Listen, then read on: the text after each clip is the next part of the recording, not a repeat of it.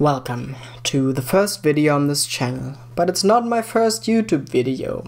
Let me give you a quick introduction of where I come from. I just caught a fly. Warning. Since this is the first video on this channel, the intro is in fact rather lengthy. If you have an allergy against long intros, you are hereby advised to skip to 2:02 to proceed to the actual start of the video. We here at the Lattice Craft channel do not take responsibility for any physical or emotional damage caused by long intros. A couple years back I decided to make a YouTube channel based around this video game called Realm of the Mad God, and that was mostly gameplay footage. But then I decided to mix things up, you know, making memes, making vlogs. And then one day I decided to start doing like fan art, crafty stuff, and I threw that in there as well. So then I had this big pile of stuff all over the place, and I decided, you know, I need to make a cut and change something. And this is this. I decided to make a channel based purely on, you know, my interest in crafting, building stuff, doing experiments, whatever. And in fact, I don't even know what it's called yet, but I'll figure it out as we go along. It just felt right to mingle my passion for arts and crafts and stuff with my passion for the Tolkien universe, and I'm gonna make Sarumans Staff. Saruman! Your staff is very nice. I decided to build Saruman Staff because I like steel. You know, I'm not sure what material Tolkien intended, he just says it's heavy and black. But knowing Saruman, you know, he's a steel kind of guy, I imagine. So I'm gonna make it out of metal. It's gonna be very heavy, but it's gonna be epic. Now I know you don't care about any of this, so let's just start.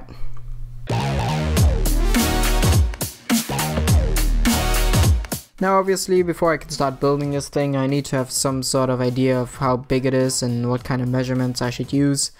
And of course I looked in the movies first, took a bunch of screenshots here, and the main takeaway is that this stuff is about Saruman's height. So just Google that and you get how long the staff should be.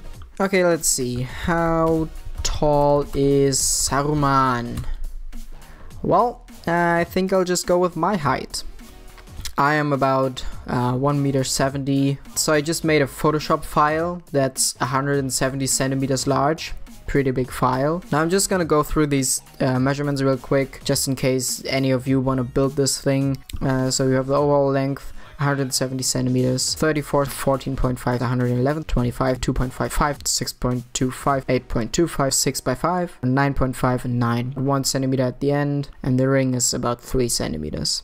And now we just hit D for draw, and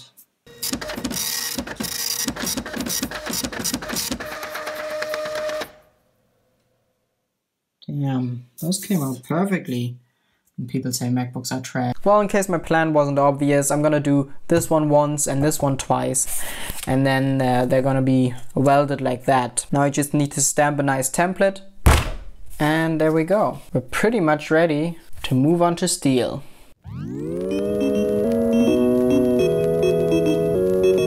First order of business, getting the materials. Now, we all know what one of my favorite places on earth is, the junkyard. And because I'm a bit of a cheapskate, that's probably the best place to start looking for steel. Now it's just a matter of luck. Not even the wise can foretell what the junkyard has in store. Feels just like coming home. Let's go. Oh, that's a good ladder right here. But we shall see. Well, time to dig through this pile, I guess. Could be what I need. I'll tell you what. That already looks pretty good. Well, I'd call that a success. Got myself a nice pipe here, and then I have this sheet metal, which is 4 millimeters. Overall, cost me $6, and I think in a construction store would probably have paid more. So, yeah. And people say guys don't like shopping. Very untrue.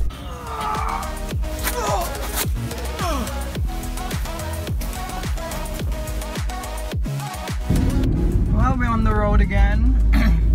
This time we're going to my girlfriend's dad's workplace. He He works in a big metal shop, and he gave me permission to look for something that I need, mainly for the end of the stuff, something I can, you know, put in the forge. My dear camera woman forgot to film inside the actual thing, but I got two of these big bolt kind of situations, and they're kind of exactly what I need, so that's perfect.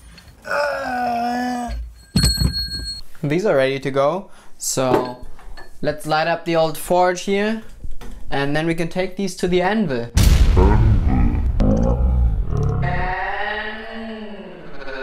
From the time that man first began to work metals and emerge into a civilized status, there had to be a solid, immovable object to resist the blow of a hammer to forge the steel. You are nothing without an anvil. You are pathetic. You need an anvil.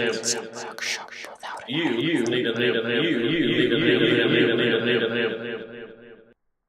Well, guess what? I just bought an anvil.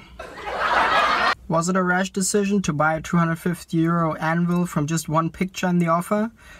Well, yes. Will I regret it? I don't know. In any case, it's a 2-hour drive, and I'm gonna drive to pick it up now. I even skipped the class just to get it. Hell yeah.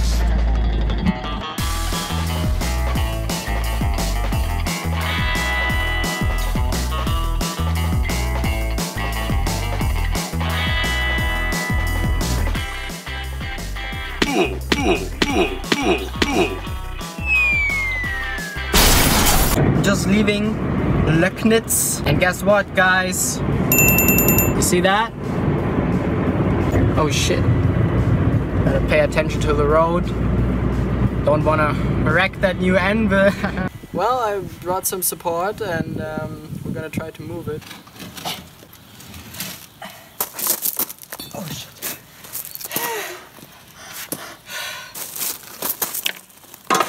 Okay. Yeah. Oh shit. Oh fuck.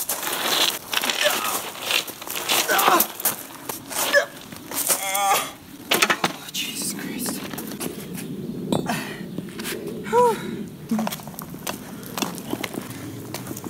Oh shit.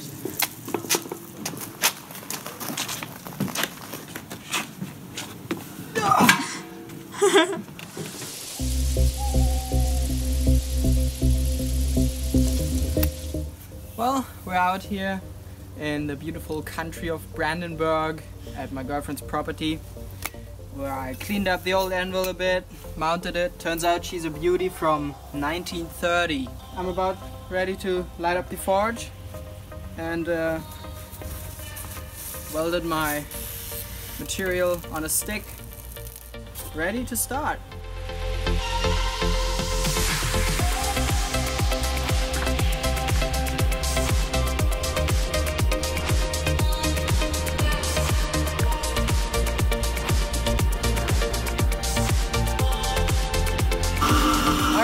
First try!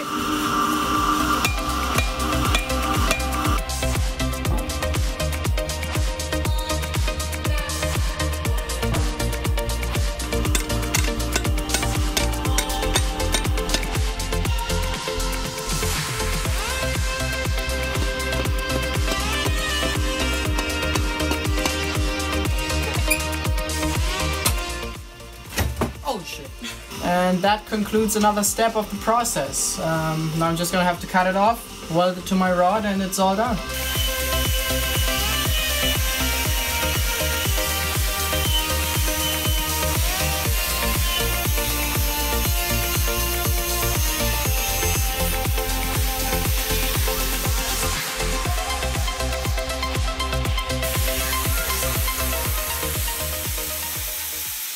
And that sort of concludes this chapter. Anyway, let's move on to the next component. My parents are always really pissed at me for getting metal dust everywhere, so they got me this party tent kind of thing to build into the garage.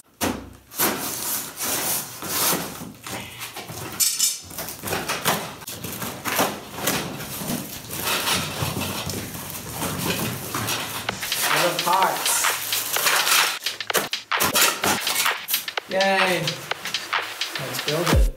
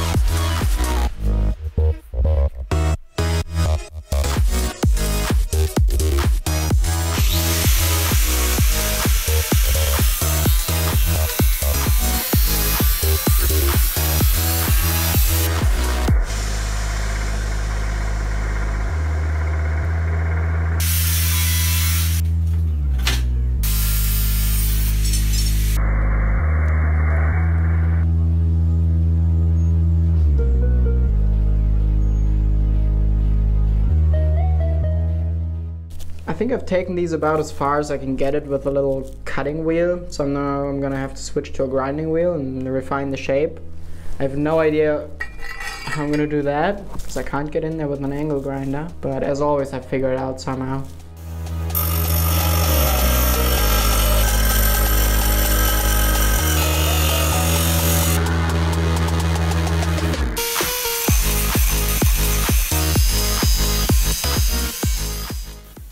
Well, it's been about 6 hours now. I have all my basic shapes done. I actually got that pretty far with my angle grinder as well. I was surprised by that. I think I can be pretty happy with what I have so far.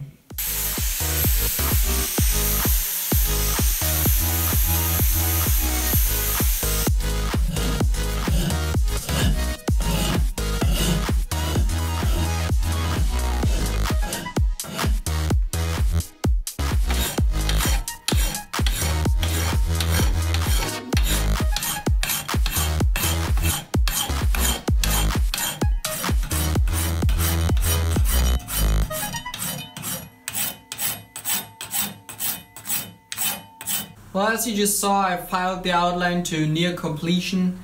Now I'm gonna have to do the bevel that's on the piece. I'm just gonna freehand it. It's gonna be a rounded bevel and it's not gonna, you know, make a knife edge. I'm gonna stop a little bit short, round it all over so it's nice and smooth. Should be fairly quick work, and then I can move on from there.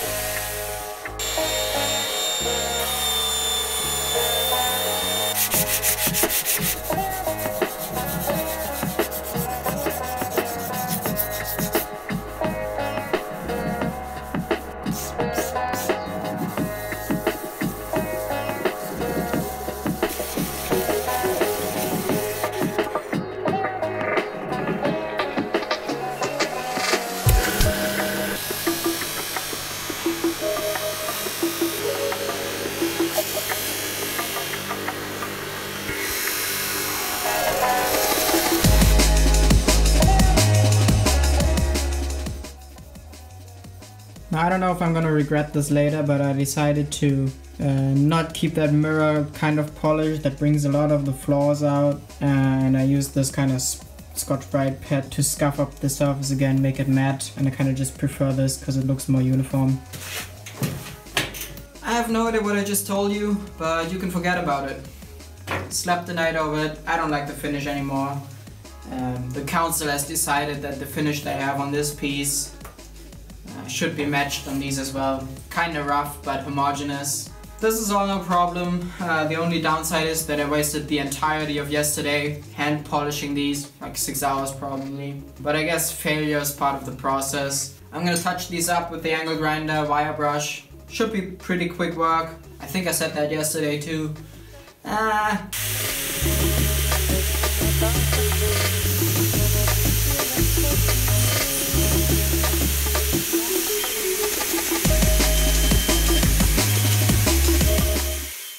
Yeah, as you can see, worked like a charm. Got my little grain structure here, like on this piece.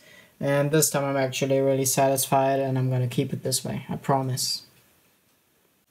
Next I'm gonna start preparing this pipe. I need to take this paint and zinc off. Need to remove some of the manufacturing marks. And I also have to cut it to length. Yeah, respirators and glasses are a great combo. Look at that. Hell yeah.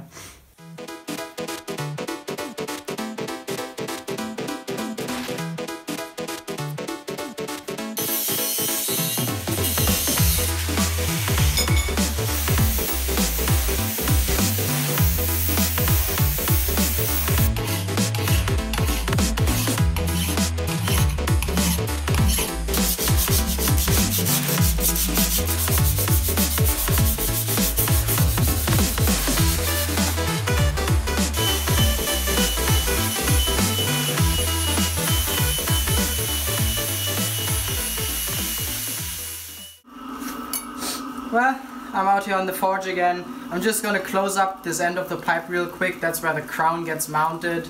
and it should have like a nice point, and that's what I'm gonna do now.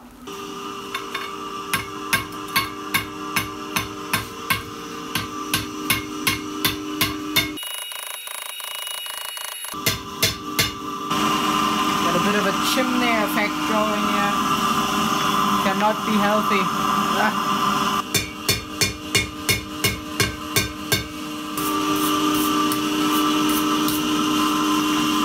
Another step completed. That was actually quite trivial. I'm surprised by that, but I'll take it. I received a nice...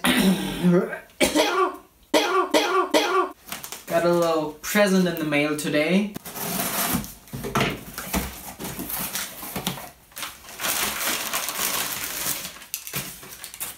They even sent me a candle. Well, that's what I call a surprise. I actually ordered only 3. I got 4 of them. I got them with candles. Now I don't know why, but these candles are like really hairy. That's a bit weird. These are hella cheap on eBay these days. I don't know, I think they're out of style or something. I've never carved stone in my life before. I've honestly no idea what I'm doing. I really hope that I can manage to make an orb. It's probably not the easiest shape either. That rotational ellipsoid slash long sphere slash symmetrical egg.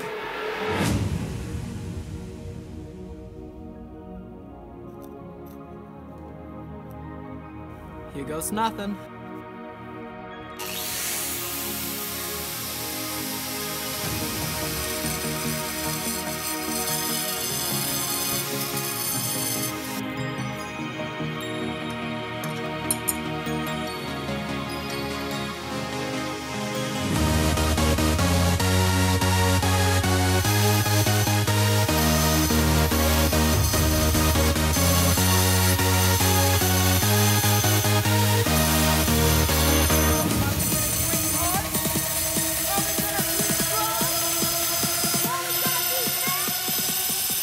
Well, that's what I call almost an egg. It actually carves better than I expected it to, but I feel like it's really easy to mess it up.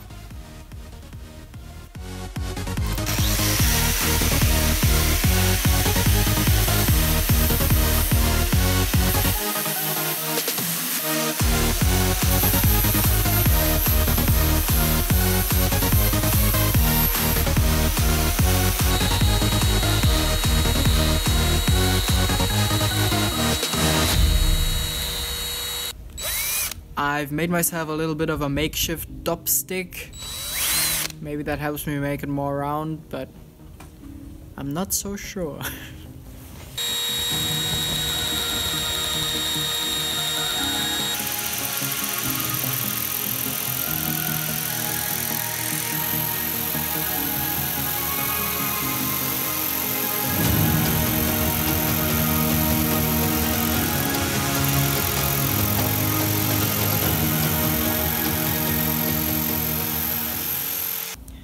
Well, that was working really well, all the way to the point that this happened.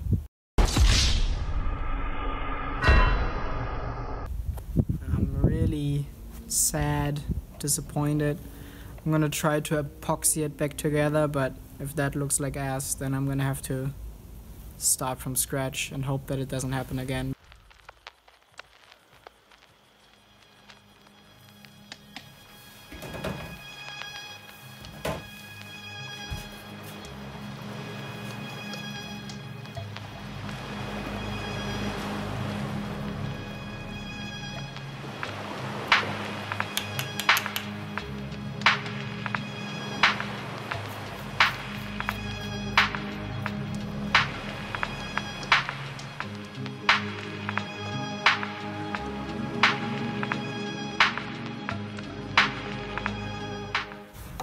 Well, I'm gonna try it once again. This time around I'm gonna try it the other way.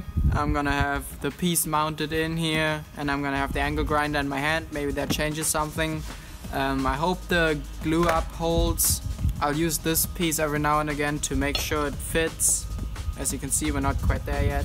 I'm a little scared that it'll pop off again, but there's nothing I can do other than try.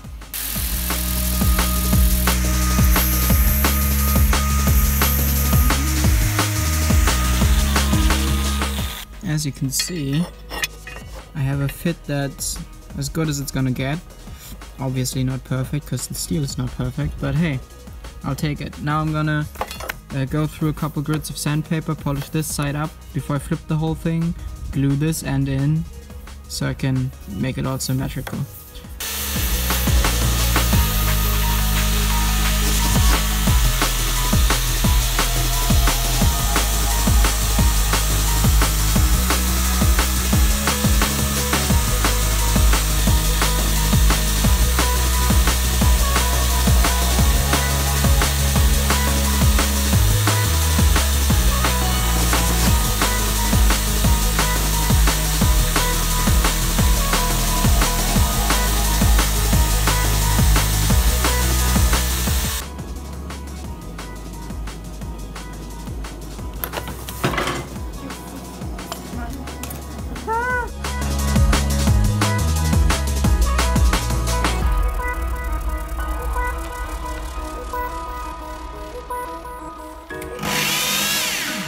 That is not centered. Well, I present to you the Clamp Lathe 2020. I have no idea if that works, but the whole metal piece thing I was not able to get in line with the center of rotation or axis of this thing.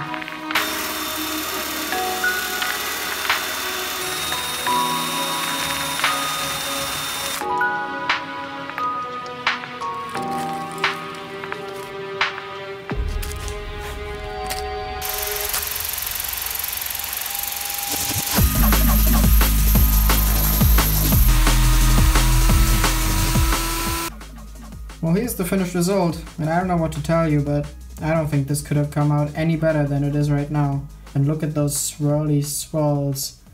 Those are perfect. Okay, so this assembly part is going to feature a bit more narration than before. Anyway, here you can see me attach a nut to the end of the bottom spike of the staff.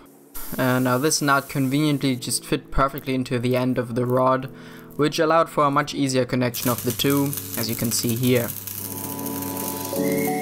After cleaning up the weld, the next step was to create that little ring at the end of the tip. My plan was to use a similar technique to the one I used on the marble egg to turn down a large washer in its diameter. This actually worked really well. Next I had to drill out the hole in the middle, which proved to be a much bigger challenge. Eventually we managed it with this big step drill, though my little drill press certainly had trouble getting the job done. Now, given the subject of the video, it's no surprise that working with a ring for such a prolonged time can bring out a certain side in you.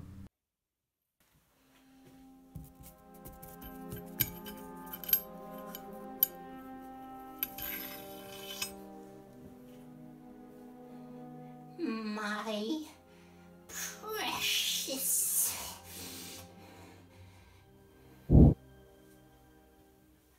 Alright, that's enough messing around. I welded the ring in place and cleaned it up with a round file and some sandpaper. Then it was finally time to start assembly on the crown of the staff, as I like to call it. Now sadly, this part of the project turned to a bit of a nightmare for me, and you'll see that soon enough. I have no idea what I did here, because I certainly didn't do it here. Now, just like before, there was a lot to grind for me here, which led to some minor complications. So I just set myself on fire. That's new. Oh my god.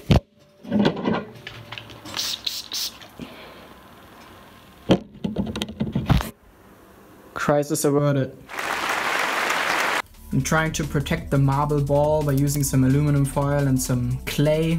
I hope it works.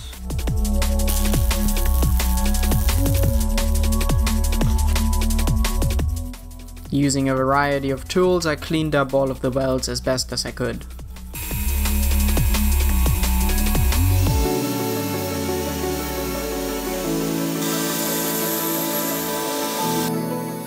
Next, I prepared the upper end of the rod to accept the crown.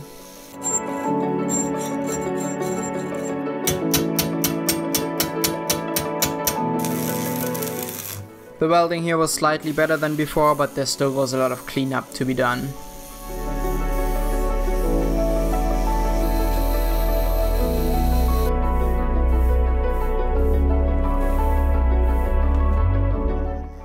To attach the marble egg to the crown, I first sealed up one side with some hot glue. Then I injected some epoxy directly into that little gap using a syringe. From now on I had to be extra careful not to damage the marble. Then after one last pass with some Scotch-Brite, I moved on to cold bluing the piece. This was another first for me as I've never used this stuff before. And naturally somehow I messed it up, as you'll see soon.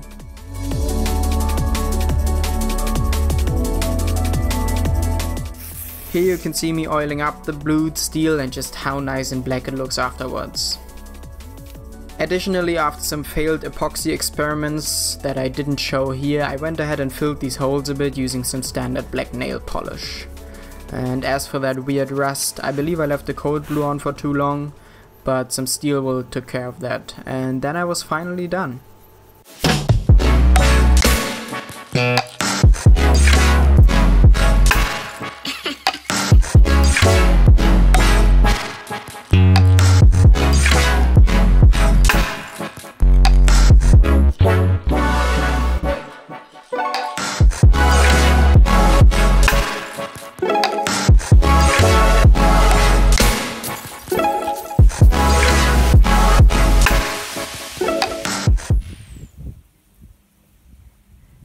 Yeah, I still can't believe I finally finished it. This was an intense build, let me tell you. I spent well over 200 hours on this project, and that doesn't even include the time I took to edit this. Towards the end I pretty much worked 10-hour shifts just to get it done before uni started again, which it didn't because of the whole pandemic thing, but that's a different story. Anyway, overall I'm pretty happy with the project, even though I would do some things differently if I were to do it again. I certainly learned a lot from it though, so that's a win. Overall I feel really proud to be the first and only fan to make Sarumans Staff from actual steel and stone, at least as far as I know. And I'd like to sincerely thank you for watching this video.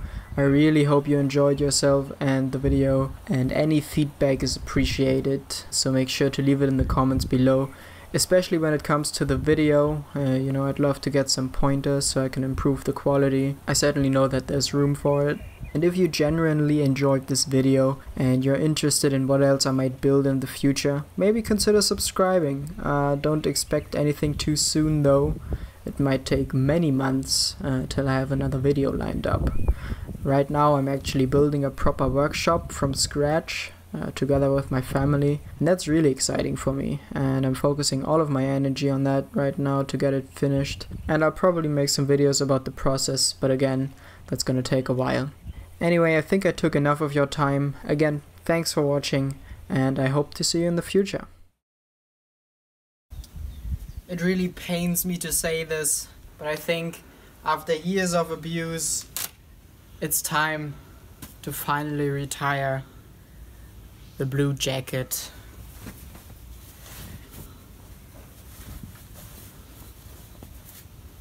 A moment of silence, please, for our fallen soldier.